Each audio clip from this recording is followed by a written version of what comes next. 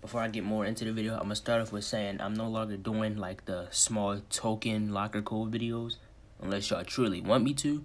So if y'all do want me to, just put down in the comments like yes or no, either you want me to or not.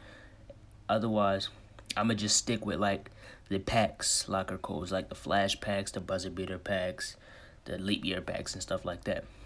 So other than that, yeah, I'm gonna have your locker code videos out whenever they drop. Recently, I ain't been dropping them because they were like certain locker codes, and the codes were popping up in 2K20. So here's this one, and here I'm gonna go type in the locker code for you guys.